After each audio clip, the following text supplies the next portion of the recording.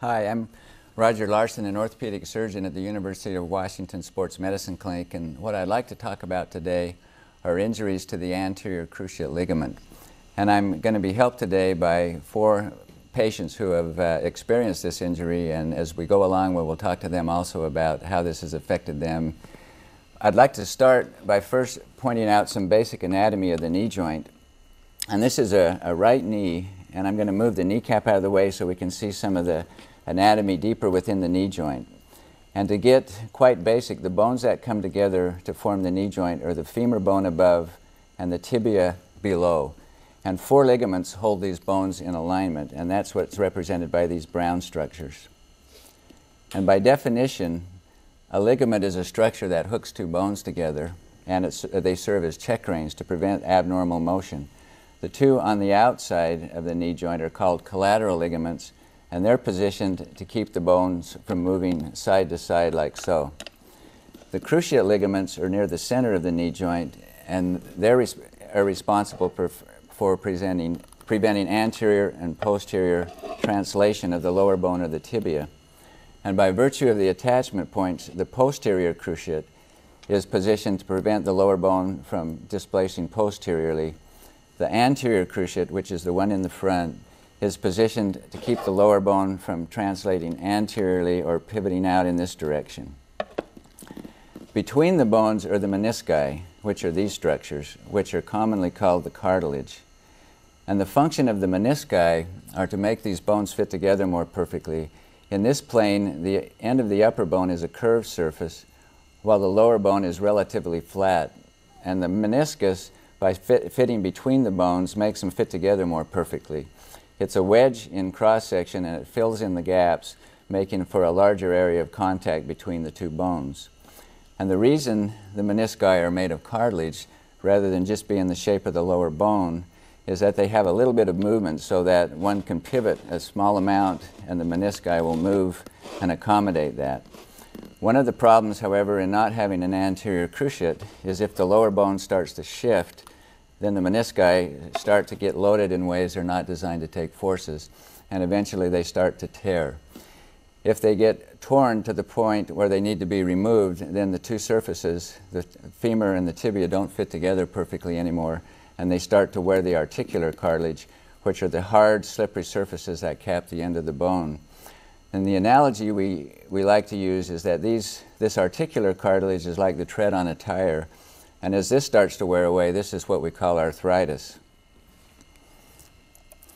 So the injuries to the anterior cruciate ligament is the most common significant knee ligament injury that we treat today, and the problem is that it often results in an unstable knee, which makes it difficult to continue with activities like high-level athletics or participation in sports on unpredictable surfaces.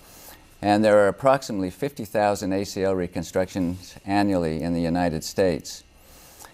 When we looked at this knee anatomy, we can also look at this arthroscopically, and I want to show just a few pictures of what this looks like in looking through an arthroscope. If we look directly into the anterior aspect of the joint, we can see the anterior cruciate ligament. This is the anterior cruciate ligament going from the tibia on the bottom to the femur up above, and the posterior cruciate ligament is here.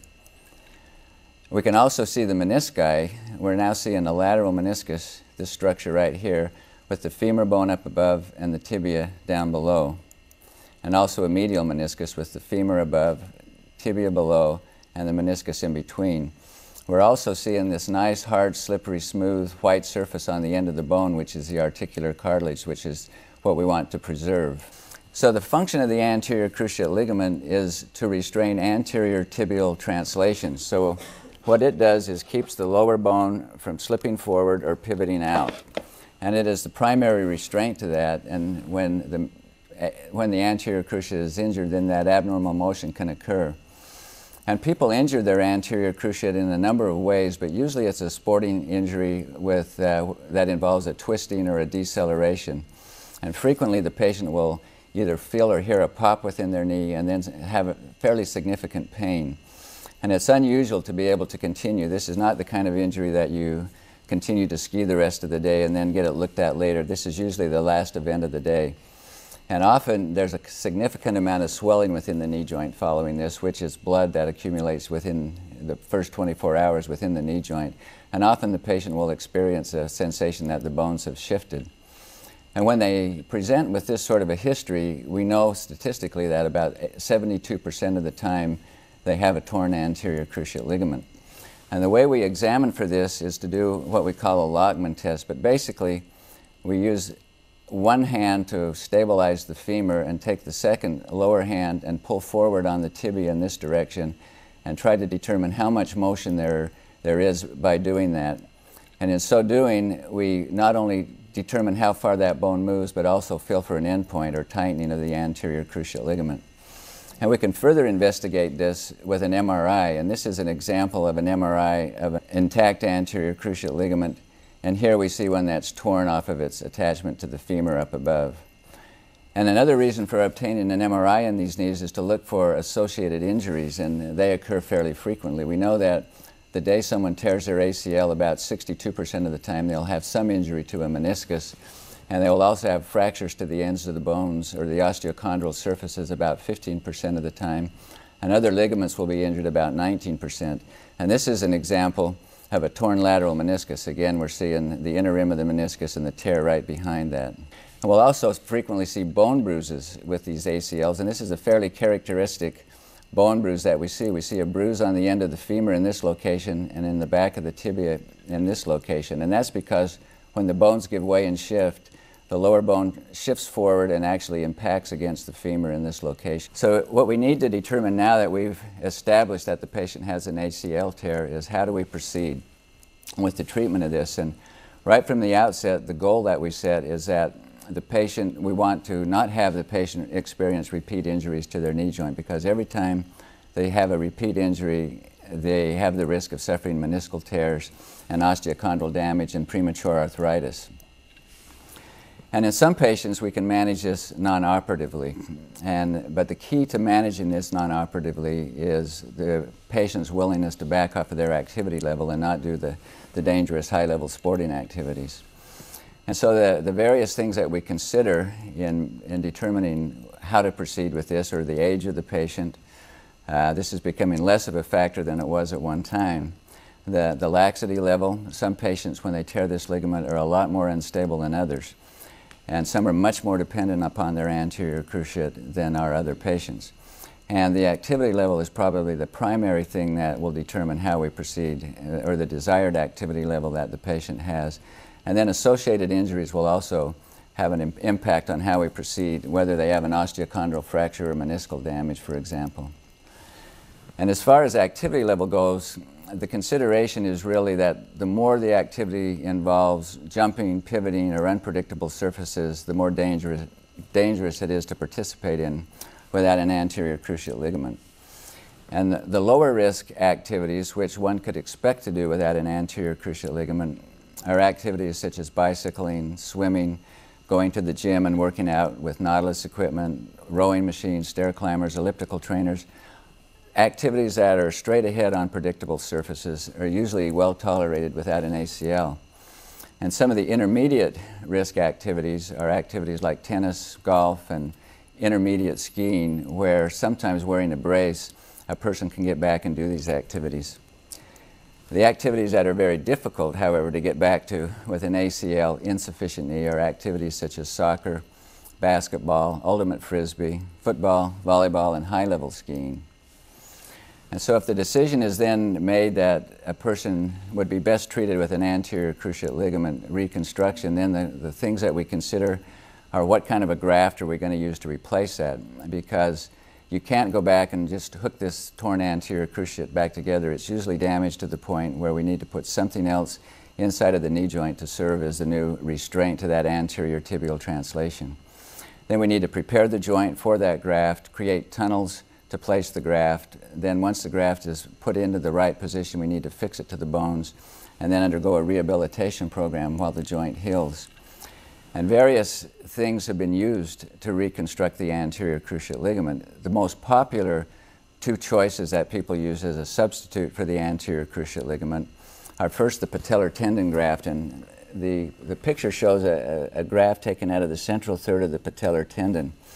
And this makes a good graft, as we can see right here. It has a bone block on each end, which is very attractive. I think the downside of this graft, even though it's a very popular graft, is what we do here by taking a third of the patellar tendon and these bone blocks is a little more of an injury to the knee joint than I think is necessary to obtain a satisfactory graft.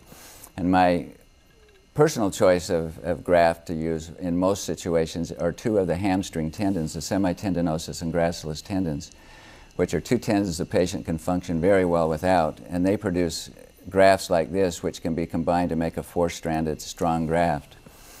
There are some situations where we don't want to use any of the patient's tissues at all, sometimes because of age considerations or because of multiple ligament injuries or because it's been previously done and these grafts have been used. And in these cases we'll use an allograft, which is a donor tissue. And this is an example of an Achilles tendon from a donor that can be fashioned into a very nice graft to use as an ACL replacement. And so now what I want to do is lean upon our guests and talk a little bit about their injury and how they suffered this injury, and then show some actual photographs of the surgery or a typical surgery to demonstrate this procedure. And so first I want to introduce Denise. And Denise, how did you injure your anterior cruciate ligament? By skiing. Having moved to the Pacific Northwest about 18 months ago and being quite athletic, I decided to take up a new sport of skiing. And with friends drove up to Whistler. Within an hour of ski school, I had fallen sideways at a very slow speed on relatively level ground and soft snow and felt a shifting in my knee. I had injured my left ACL, and in fact had blown it a great number of years ago, so I knew instantly that that instability was not good. So I ended my lesson, was able to walk off the hill and get to the gondola and back to my hotel, and safely arrived back in Seattle to see you. And so, how long ago did you injure your opposite knee ACL? That was more, well, a number of years ago. And how did you adjust to not having that anterior cruciate ligament? I think I was just so young, and at the time thought it was just a really bad sprain, but I think it probably took a good year for me to feel pretty confident into going back into the sports that I had participated in, and then continued with my level of activity. So although I always knew it had a little bit of instability, I gradually worked it back up to my ability of walking around. And one thing we found is that sometimes a person who has good coordination and limits themselves a certain amount will be able to adapt to having one knee that is unstable.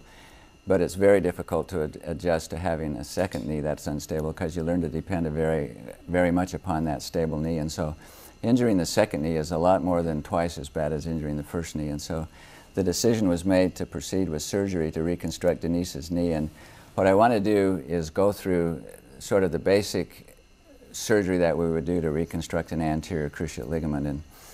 And when the patient is brought to the operating room, we use a tourniquet on the proximal thigh and a thigh holding device, and then prep the leg free, as we can see here, this right lower extremity. And the incisions we use when we use a hamstring tendon graft are really very small. We have 2 arthroscopy portals, and everything inside of the knee joint is done arthroscopically or with a fiber optic telescope.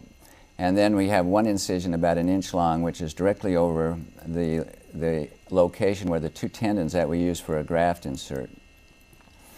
We then isolate the insertion of those 2 tendons, and these are the semitendinosus and gracilis tendons, just as they're inserting into the tibia right at this location. So we release those 2 tendons from the tibia and then separate them, and then use a tendon stripper. And this device we slide right over the tendon and advance it up the thigh until it reaches the muscle belly and removes the tendon from the muscle belly. Then we take that tendon and cut it to the length that we need and use its suture technique through each end of that tendon that we will use later for fixation of the graft. And then once we have obtained the 2 grafts, we double both of these grafts and pull them through a sizing tube so that we know just what the size of those tendons are, so that we can make the tunnels in the joint through the bones just the smallest that are possible to accept those grafts. And then we're going to look inside of the knee joint with the arthroscope, and instead of seeing that nice anterior cruciate ligament that should run right here, we see fragments of that anterior cruciate ligament, a torn anterior cruciate ligament. And if we pull on the lower bone and do a Lockman test, at this time we can see that the lower bone moves forward, and there are none of these fibers that are going to take tension when we do that. So we clean that out of the way. Once that anterior cruciate ligament is torn, it really is of no function, and it's just in the way of where we want to put the graft. So we've cleaned that out. The posterior cruciate ligament is right here. And then through that same incision where we harvested the tendons, we take a drill guide and start a guide pin that comes into the knee joint right here. And this guide pin, we can fine-tune its location until we have it exactly where we want it to place the tibial tunnel. And once that's been done, then we use a cannulated drill to slide up that tendon into the knee joint and create the tibial tunnel. Then through that tunnel, we can create the socket in the femur where the graft is going to go, and we use a drill guide that's schematically demonstrated here, and we can see inside the joint here. This positions to the back of the joint and allows us to put this guide pin right where we want it. And once we do that, we use a different type of drill that we can pass through the tibial tunnel up to the femur to create this socket in the femur to accept the graft. And this is what that looks like. Again, we start the tibial tunnel here, drill into the joint, and after that's been created, we go through that to put the socket up here in the femur to accept that graft. And there are different ways of attaching the hamstring tendon graft or any graft to the various bones, and the fixation method that I prefer to use on the femoral side or the upper side is this endo button. And what this is a little flat button that we can pass up a tiny passing channel and then flip it, and that is attached to a tape that comes in various lengths, and we measure the size that we need there, and then we can loop the tendons through that to pull them up into the femoral socket. So these are some hamstring tendons prepared to become an anterior cruciate graft, and this is the tape that connects these to the endo button. And so this schematically shows that socket we make, and then we have this little passing channel for the endo button. And we pull the grafts, here are the looped ends of the grafts going into that tunnel. The tape fills the tunnel, and then the button is pulled out and flipped to lock it up to the upper bone.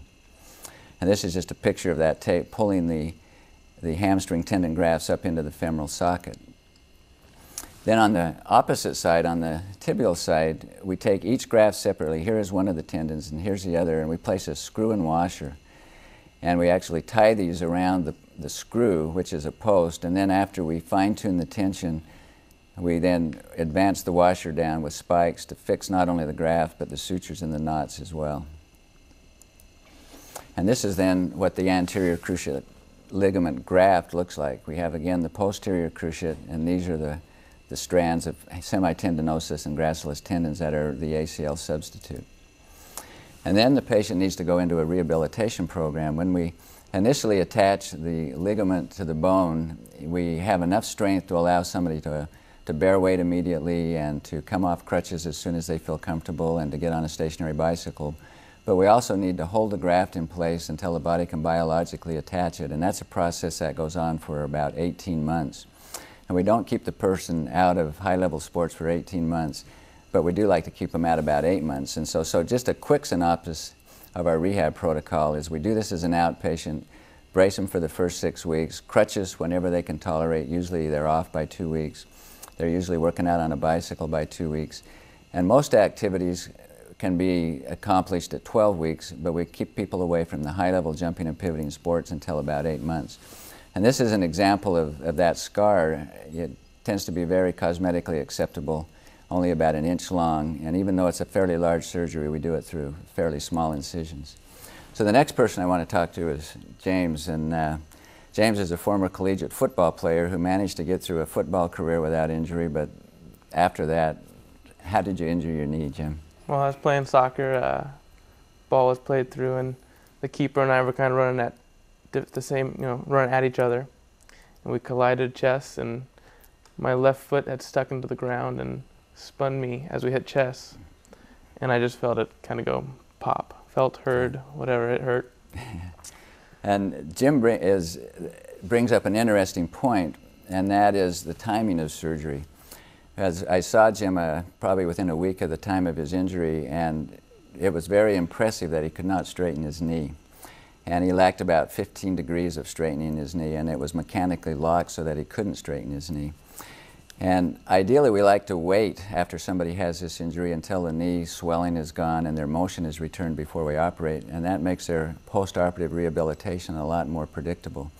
But there are some situations where we can't do this, and this was one of those because his medial meniscus was not only torn, but it was displaced and mechanically locking the knee joint. And this is an example of, or this shows Jim's knee, and this is the upper bone, and this is his meniscus that should be running back in this position, but it's been moved to the front of the joint and is actually mechanically blocking his motion. And so for Jim's surgery, what we did is we reduced that meniscus, and again, this is the torn area. And this is an ideal opportunity to repair this meniscus. And I think when it's done acutely and in association with a procedure to stabilize the knee, there's a fairly high success rate in salvaging this meniscus when it's torn in this location. So we use a rasp to freshen the edges of that tear, and then a cannula from inside out to pass sutures, multiple sutures, to repair that. And here's an example of 3 of those sutures, and there are about 3 more in this area. And then in the extreme back, there are a couple of bioabsorbable tacks that are used to secure this meniscus. And when we do this, then we have to also change the post-operative course. And instead of moving as quickly as we did in a patient like Denise, we like to keep a person with this kind of a repair on crutches for 6 weeks and limit motion, which you're just at a point now where you're starting to get full motion. Is that right, Jim? And you're about how far out from surgery? 11 weeks post-op. Right. So he had a lot tougher task because we didn't let him do a lot of things in the first 6 weeks, but he's catching up now. So this is a picture of that ACL reconstruction in Jim's knee. And the next person I want to talk to is Bill. And Bill, how did you injure your ACL? I injured it initially skiing. Same type of fall, slow fall, flat terrain. Then I re-injured it by getting my foot in sort of a weird position when I was climbing. Yeah. And did you come out of your bindings when this injured? That's one of probably the single most common thing about ski injuries is usually when you tear an ACL ski and you didn't come out of your binding. And oftentimes that happens when the load is a slower load rather than a high-speed load, because the bindings don't release as quickly under that situation. So you tried to get back and do some, for a while then, to live without your anterior cruciate, is that right? My friends that ski, the jury was sort of out. They sort of said, half said, yeah, you don't really need it, it's overrated, and half said, no, you need to get it fixed now. And I went into a strength program and was going to try and just, increase the strength of my legs and see how it went. But when I re-injured at skiing, when I re-injured at climbing, right, it sort of drew a line and said, either need to get it fixed or go do something else. Right, and the key with Bill is that he's the only person on this panel who's close to my age. And people used to think that people in this age group didn't need an ACL, but clearly the thing that is important here is activity level more than chronologic age. And people more and more at older ages and younger ages are being involved in sports on unpredictable surfaces. And I think because of that, this is a more appropriate consideration for more and more people. And the last patient I want to talk to is Dylan. And Dylan, how did you injure your ACL? Well, I did gymnastics, and I'm pretty good at it. And I was getting ready because there was a meet that was coming up soon, and I was practicing this thing called a blind change, when you're swinging around this bar fairly high up, and you have to let go with one hand and then do a 180 and then grab it again. And I didn't grab it. I kind of missed it, but I hung on with one hand because my coach said it's better to hang on than let go because you're probably going to do something worse if you don't hang on. So I hung on, then kind of slipped off at the bottom and kind of landed funny. Not landed funny while I fell and kind of fell sideways, and so yeah, I just heard it like that, and then I did a roll and landed on my side. And the thing that is interesting about Dylan is that is his age. Dylan has just turned 13, was 12 when this injury occurred. And we're finding that more and more of these injuries are occurring in children in this age group. And the problem here, a lot of people do not like to reconstruct anterior cruciate ligaments in this age group because he still has a growing skeleton, and some of the things we do to put tunnels across bones at least offer some risk to future growth.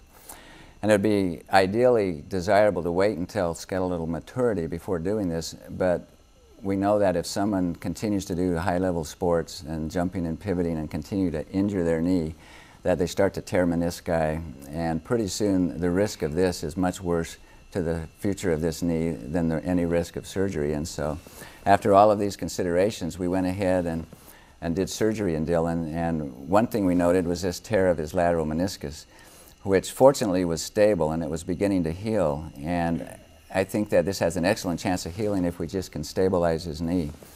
And we went ahead and stabilized the knee. In this case, since Dylan still has a lot of growth left, we decided not to harvest any of his own tendons, but instead went to a tissue bank and used an allograft tendon as a substitute and put that in for this ACL. And Dylan has done very well from that. How many weeks ago was it that you did your surgery? 10, and yeah. Yeah, and Dylan is I think the important thing here is we're going to have a hard time holding Dylan down because he has his motion back and his knee feels relatively normal. But again, the key here is that just because a person is this age does not necessarily mean that the best thing for their knee is not a reconstruction. And if we are careful of certain principles that we use in children, then this can be successfully done in this age group as well. And this is an example of the tunnels in Dylan's knee, the endo button on the upper bone, the screw and washer, and they're crossing the growth plates, which are in this location. But the point, what I wanted to do with this presentation today is just to kind of give a spectrum of the kind of people and the variations in the injuries to the ACL. And unlike years ago when this was an open procedure with casting and a fairly significant rehabilitation, now the expectation is the patient can have a full range of motion and a stable knee, and this will allow them to get back to the type of sporting activities they like, and because of that I think it's becoming a better option for more and more patients. Thank you.